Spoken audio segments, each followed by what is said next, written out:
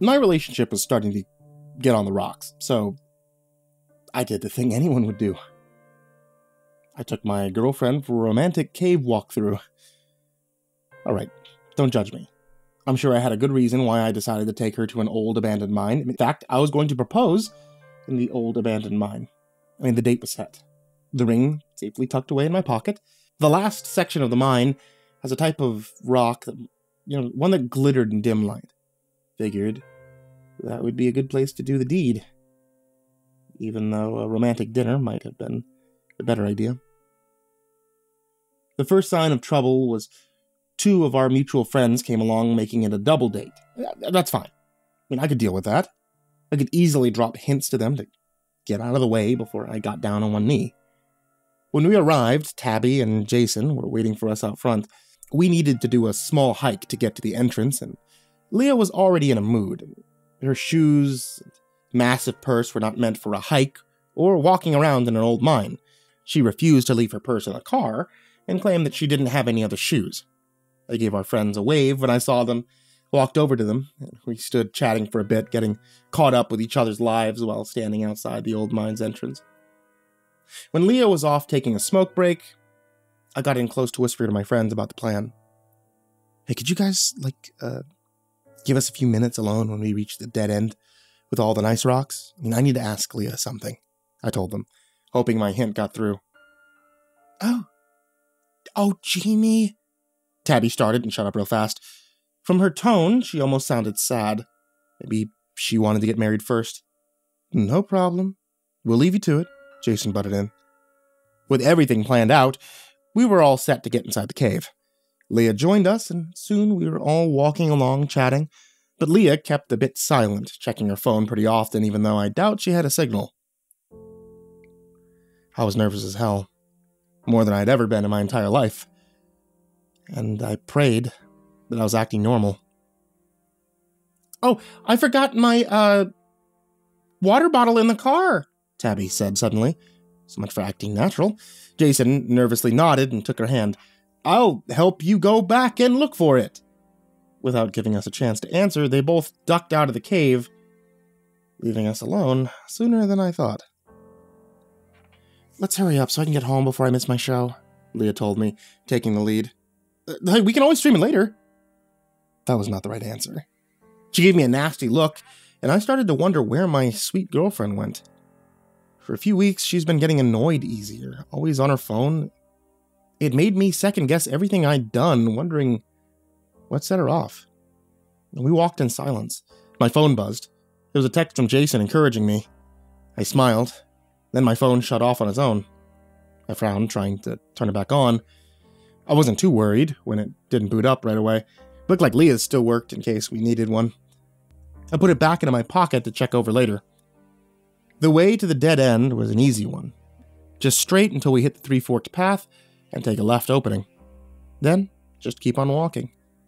The other paths led to more dead ends, but none as impressive as the one that we were going up toward. Leah let out a sound, and I guessed her phone started to have issues. That rock looks like a dagger, I pointed out, not knowing what to say or how to start as we walked into the entrance of the glittering room. Leah looked down at the rock, not looking very impressed. In fact, she hadn't looked impressed at all during the trip.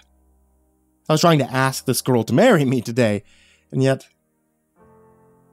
I was at a loss for how to bring it up. Before we arrived, I had this all planned out in my head. Now it was blank.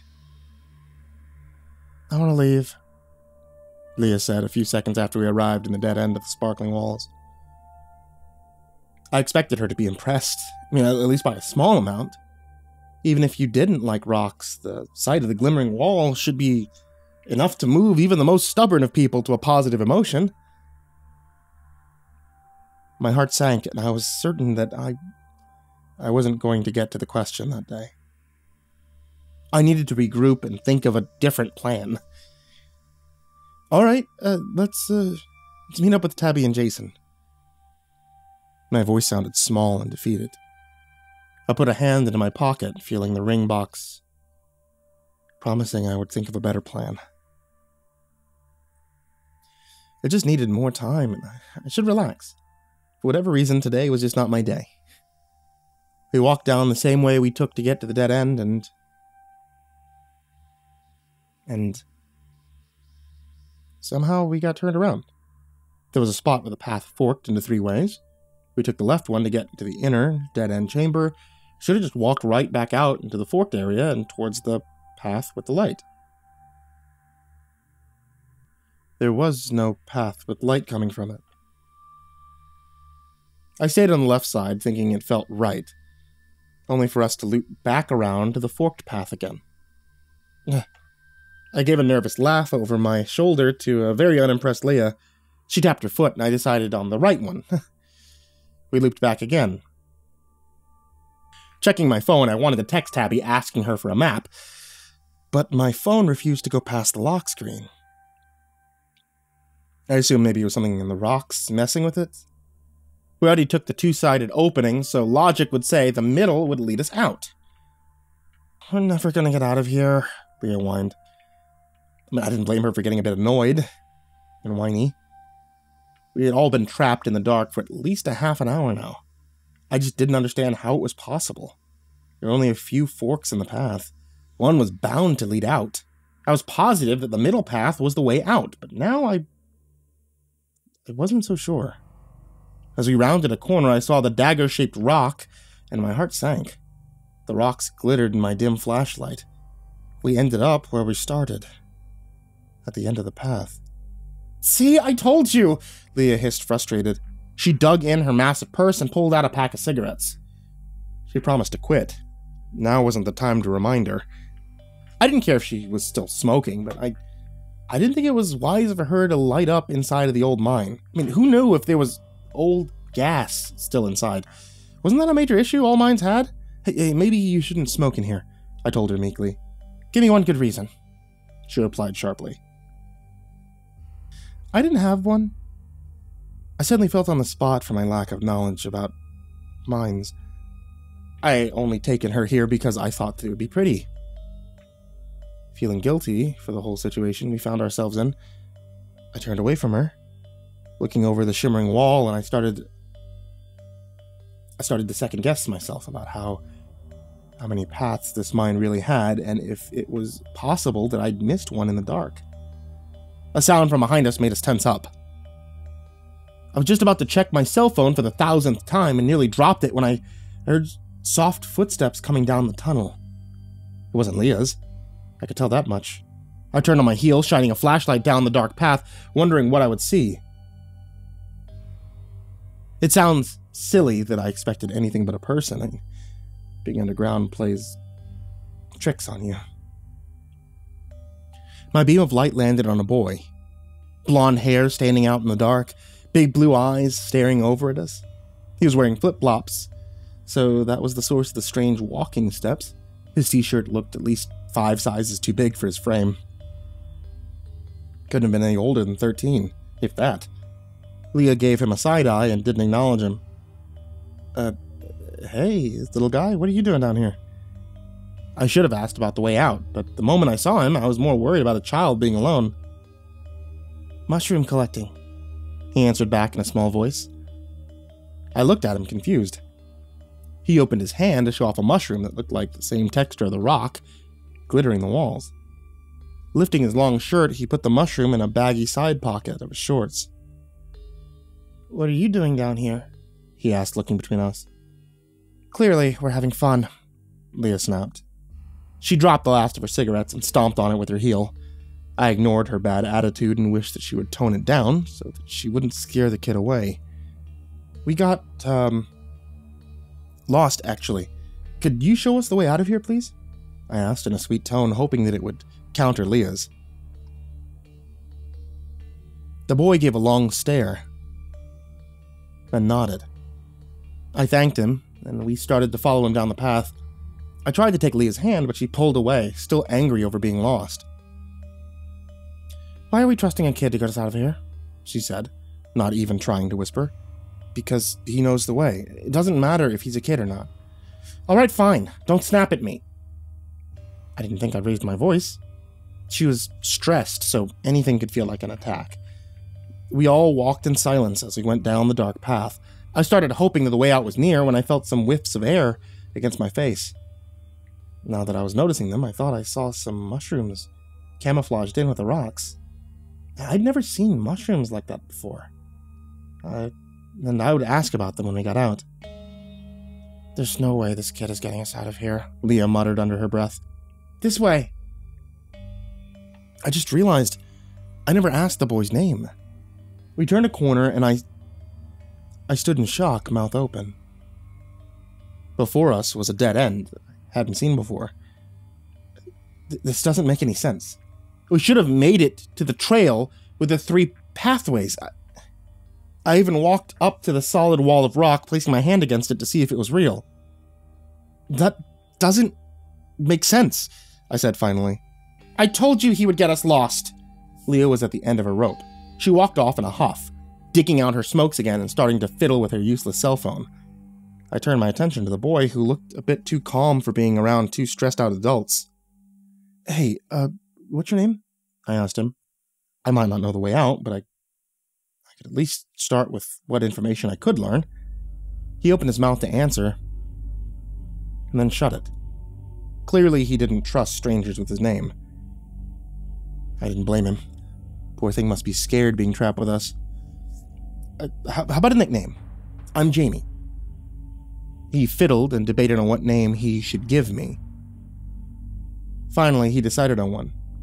Blue eyes looking up at me, mostly hidden behind wavy blonde hair. "Ian," he said in a small voice. "It's a good name, I like that.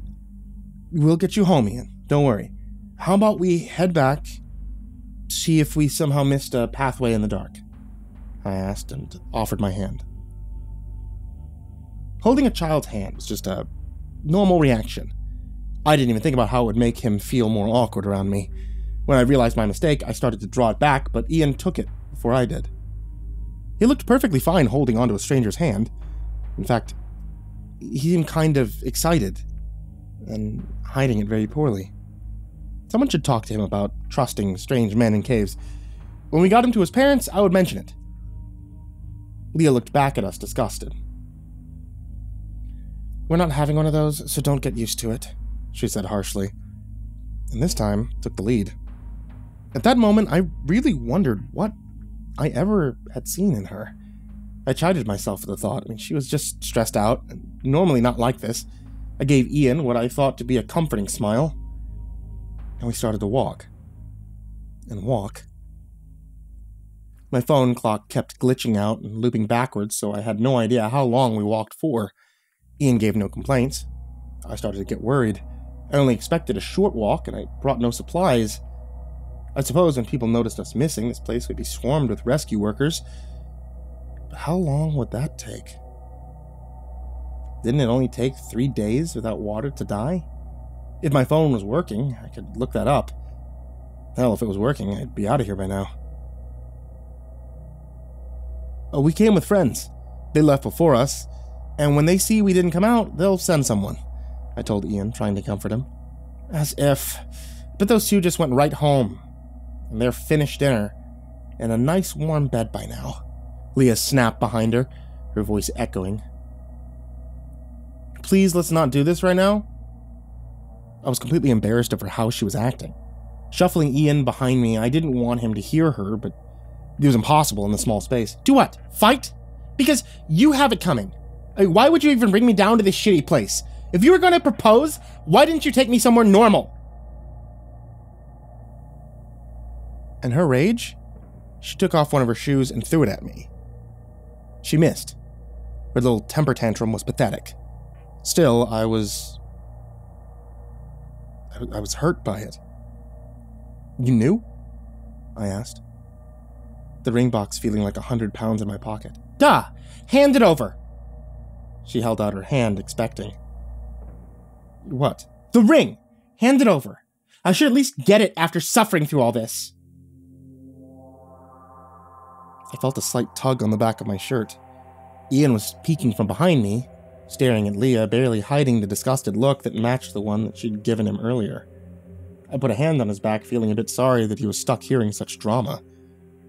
I didn't bring the real one. I I just have a fake Jeep because the one I ordered didn't come in yet. I lied. She let out a huff of anger and started down the path again, now missing a shoe. She stopped in a few feet, just trying to be away from me. Ian gave a hint of a smile. I think he was proud that I didn't give in to her demands. I picked up Leah's shoe and I gave it a soft toss towards her. I do that much. It was silently agreed to take a break. Leah was chain-smoking through her pack up front, and me and Ian sat back against the hard stone wall. I'm sorry. He gave me a little shake of his head and rested his cheek on my knees. Staring down at where Leah was for a few seconds, he looked back over at me. Is that why you came down here? To ask her to marry you? Yeah, but, I swear she's never like this, I told him, my face flushed in the dark. Have you ever had any fights? Or gotten in trouble like this? He asked. And I didn't understand what he was getting at. No. Then how did you know what she's like under stress? I guess it would be nice to be with someone. Never have any issues, but what if you do? And how are you going to deal with your partner going out of control when you never experienced it? How old was this kid? He looked a lot younger than the words he was saying. I thought this generation watched video games, not people dealing out relationship advice. Are you speaking from experience over there? I joked with him. He let out a small smile, and his expression went back to the serious one again. It looked as if he was debating on telling me something. How do you think your two friends got out of here? He asked, still not taking his eyes off where Leah was. They took the right path, I said, stating the obvious. You thought we were going the right way when I started to guide you. What changed your mind? His blue eyes shifted towards mine, and I suddenly felt uncomfortable.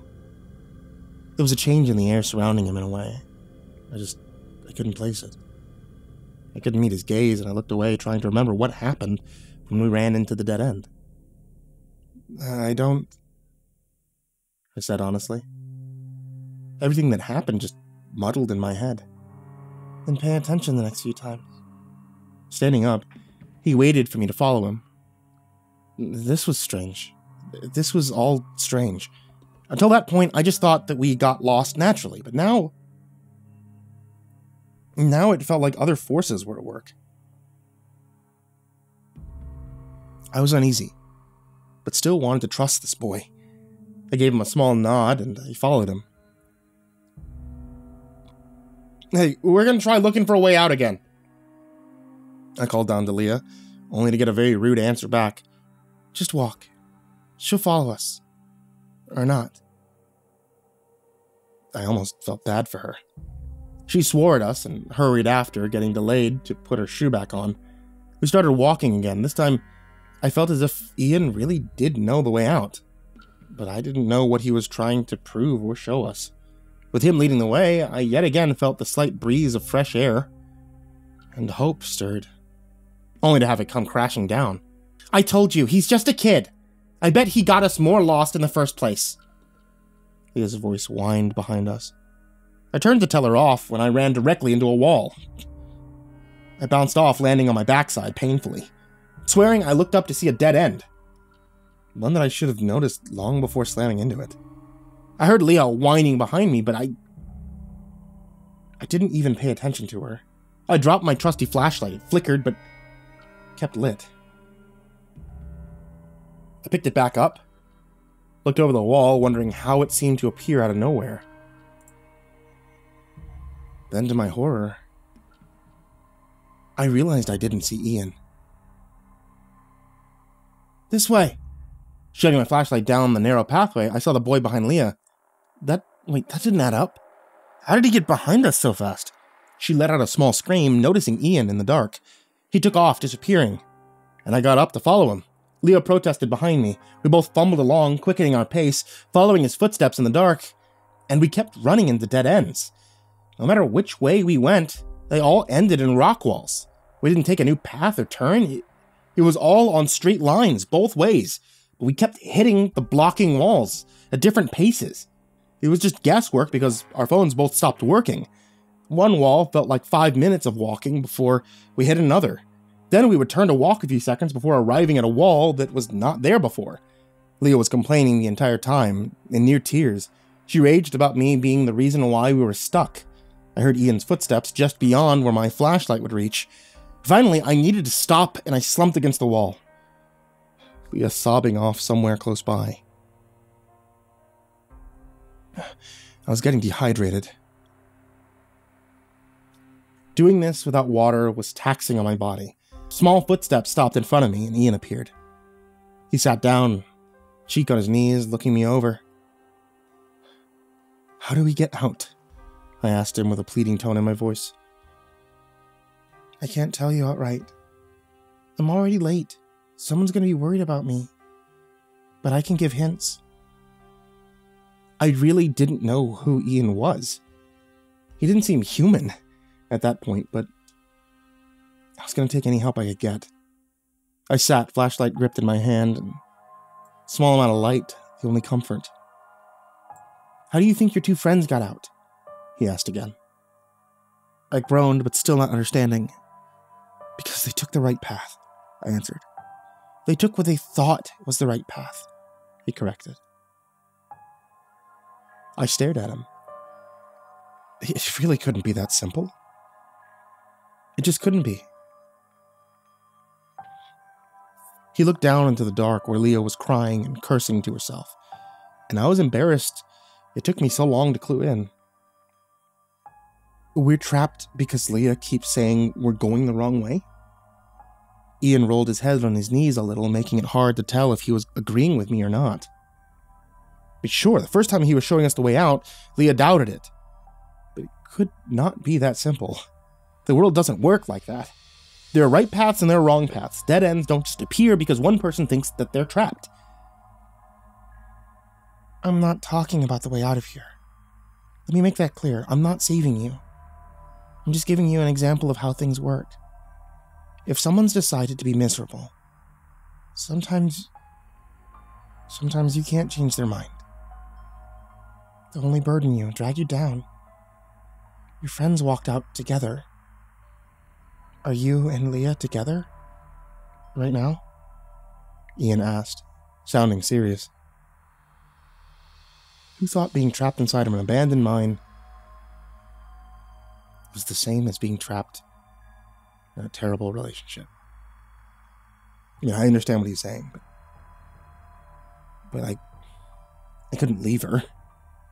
I can't leave her behind, I told him, eyes cast downward. "Then you'll die." He didn't sugarcoat his words. Standing up, he looked down at me, waiting for a few seconds before starting to walk down the dark path and away from us, his little flip-flops echoing in the darkness. Sitting, I listened to both his footsteps going towards what I knew now to be the way out, and Leah's soft crying. She either didn't hear us, or she didn't care. If I left her, she might never get out. I'd be leaving her to die. If I didn't, I would die here with her. She wouldn't have a second thought about leaving me behind, I knew that much. My decision was made only after I realized if one of us got out, we could send help to retrieve the one still lost. Getting up, I followed behind Ian. It was as simple as that. I expected to see the right paths out, and I was out, the setting sun blinding me as I walked out of the cave. My phone buzzed in my pocket. My friends did, in fact, start heading to their car and wanted to see if I was out yet and needed a ride home. I frantically called them, saying Leah was still stuck inside. My entire body turned to ice when both my friends had no idea who I was talking about. Awkwardly getting them off the line, I started to go through my photos to see none of Leah. No Facebook account, no message, nothing. She was not only missing, she was just gone. The ring still in my pocket was the only proof that she was real to at least one person. You got out. Good for you. I looked over to my side and saw Ian standing a few feet away from me. Because of the light of the sunset, his hair looked almost white. His blue eyes took on a reddish tint. After everything, I knew he wasn't human. Yet, I didn't know what he could possibly be. Is she gone? Like, forever? I asked. I did fall out of love with her inside the cave, but that didn't change the fact that I loved her at some point. I didn't want her to just fade away like this. It's up to her. All she needs to do is walk forward. Even if she does get out, you really shouldn't marry her. You're not a good match. I felt awkward, but still let out a small chuckle at his honesty. I still had one more question for him. Why did you save me? I mean, at any point, Ian could have left us behind. He gained nothing by getting me out of that cave. After my question, he fidgeted with the hem of his shirt and mumbled something I didn't hear. He finally looked and was acting his age. Any kind of intimidating air from him was gone. I didn't save you. You figured it out on your own, and... Don't hold someone's hand just after meeting them. They might get attached. Ian snapped, face flushed in the red light. He didn't sound angry, just embarrassed. It took everything I had not to laugh at him. My eyes filled with tears, holding in snorts. The only reason why I was alive is because I treated Ian kindly. For some reason, he must not have people offer to hold his hand often enough for it to be a treat when it happens. And I didn't save you, he shouted, face still red, and gave a sharp point in my direction. He stomped one foot and started to huff away, knowing there was no way for him to regain his composure around me. Well, thank you for not saving me, I called after him. I only saw his back, but I think it made him even more embarrassed. Some time has passed since then. I never found out if Ian was his real name or what he was. I mean, I'm still thankful he showed up when he did. I still go by the mine entrance waiting to see if Leah comes out. If she does, I'm not gonna date her. But at least I'll still be around to support her and keep her life on track. Might be because I feel guilty. But I guess the reason doesn't matter.